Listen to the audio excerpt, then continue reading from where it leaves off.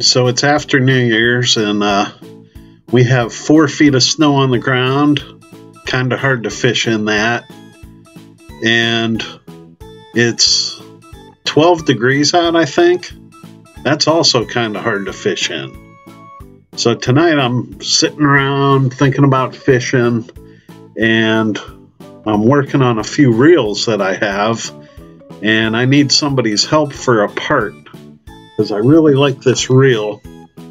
It's a Shakespeare number 1776, and I'm missing the handle here. And I'd really like to get that so I could fix this reel and add it to my collection. Maybe take it out and fish with it a couple times. It's an old reel. I don't know what year it's from, but you know, it's when the spincast were made out of all metal, good condition. Probably came out in I don't know. Somebody could probably help me out. But it's made in the USA. Really nice reel, and I just need that handle, and I'm willing to pay like $10 for it. So if you run across one, please let me know. I also got a smelt rod ready. I'm gonna fish for smelt. And after the past couple weeks, there's probably a bunch of ice out there, and I probably will just ice fish for them if I could get out there. I only go out when the ice is like 5 inches thick, 5-6 inches thick before I go out. I don't like falling through. And even when it's that thick, you could fall through.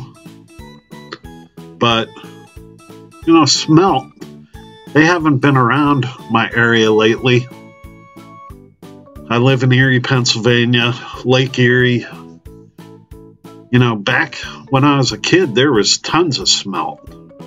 You can catch a bucket full when you're out ice fishing, but now they don't seem to be as plentiful, and they don't run the streams, and you can't net catch them. You have to go out there and catch a few with your rod and reel, and I'm hoping to do that within the next few months, and I'll post videos of that. But I have a smelt rod ready with real light line. It's either 2 or 4 pound test. Put the 4 pound on in case I catch a hog jumbo perch or something. Or maybe hook into a steelhead, but I'll probably lose them on 4 pound test. But I got that ready. Just in case there's some open water, I could put a bobber on there and some ice jigs and catch some smelt. So I'll be bringing those videos to you.